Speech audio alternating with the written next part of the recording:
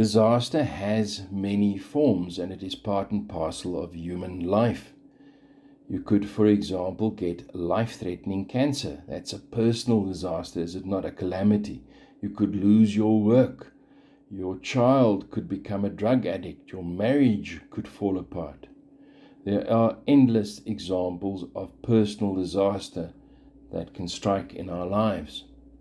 There is also public disaster. 21 years ago today, America was struck by disaster. 2 planes flew into the Twin Towers in New York.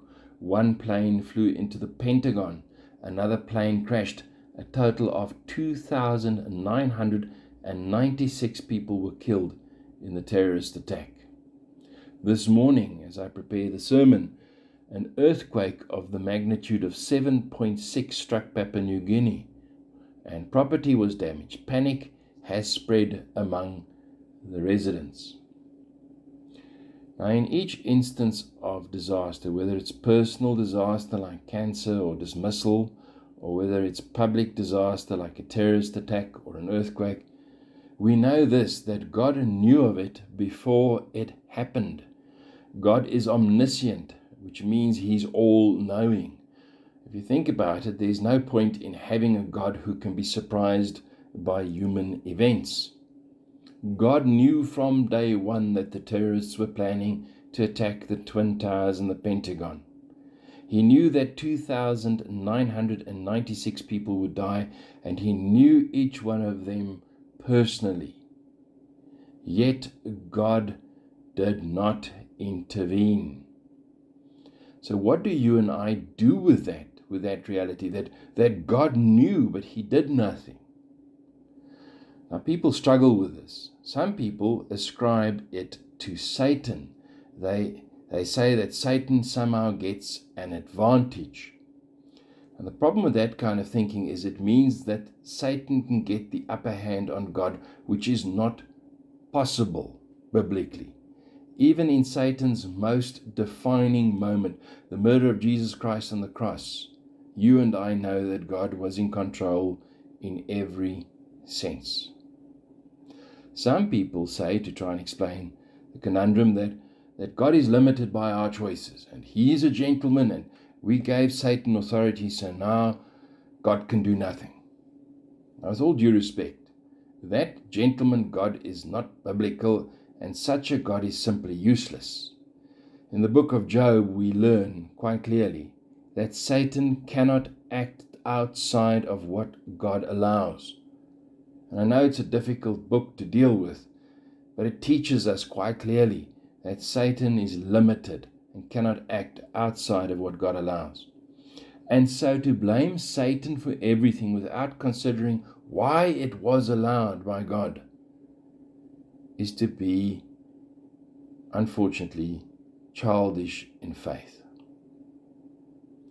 Our God is a Father, and He remains in control always. And so what must we do when disaster strikes? How must we react to personal or public disaster? And I'm going to answer this question by referring you to the Bible, and I'm going to give you, in other words, the Bible's opinion. But here's a summary. When disaster strikes, more than ever, we must engage in humble self-examination.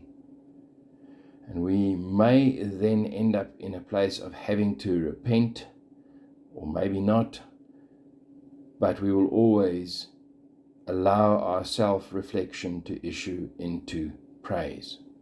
The bottom line is that when personal or public disaster strikes, we must discern. And there are 3 principles I want to highlight before I close. The first principle is this, that disaster may actually be personal. In this sense, it may be judgment or discipline for sin in my life. In John chapter 5, the man's illness, we read, was caused by his sin.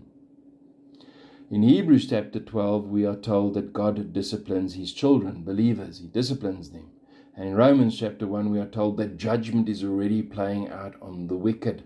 So if you put those 3 texts together, John 5, Hebrews 12, and Romans 1, you come to our first principle, that disaster may actually be personal in the sense that it may be judgment or discipline for sin in my life. And for that reason, you need to self-reflect about why the disaster has happened. Here's the second principle.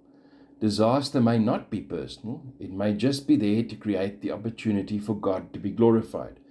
Here the text is John chapter 9. And in John chapter 9 verse 3, Jesus explains that the man there was blind not because of his sin or his parents' sin, but to display the works of God. In other words, his blindness was an opportunity for God to display his glory. And what that means is that in your life it may be so that the disaster is there to create an opportunity for God to do his specific purposes. Thirdly, the last principle, disaster may simply be an overflow of a fallen world.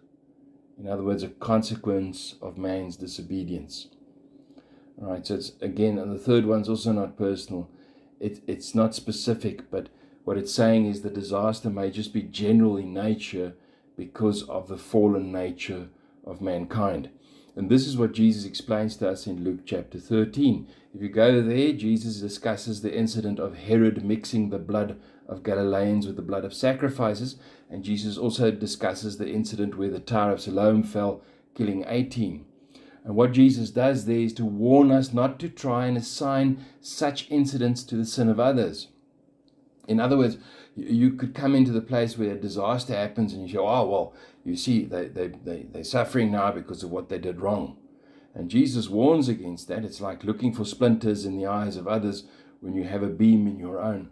Rather, back to the principle I've already stated, Jesus said, you and I must take to self-reflection. When we hear of a public disaster, it should push us into a place of self-reflection. We should consider our own mortality. We should consider how fragile we are and how vulnerable we are. And we should reflect on the sin in our own lives and repent. So that was the third principle. Disaster may simply be an overflow of a fallen world, but it should take us again to self-reflection and not to judgment on others. So in short, whatever the disaster, whether it's personal or not, our response should always be humble self-examination, deep reflection, repentance, and praise to a God who still holds the world in his hands. I close.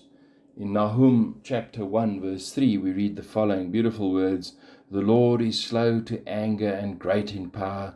The Lord will by no means clear the guilty. His way is in the whirlwind and the storm, and the clouds are the dust of his feet." We should reflect deeply on Nahum chapter 1 verse 3. You see, when you read that, you understand that our God is gracious, but he is also just. There is a tension in the character of God. And sinners like you and me can only bridge that tension through Jesus Christ, who takes our sin upon himself.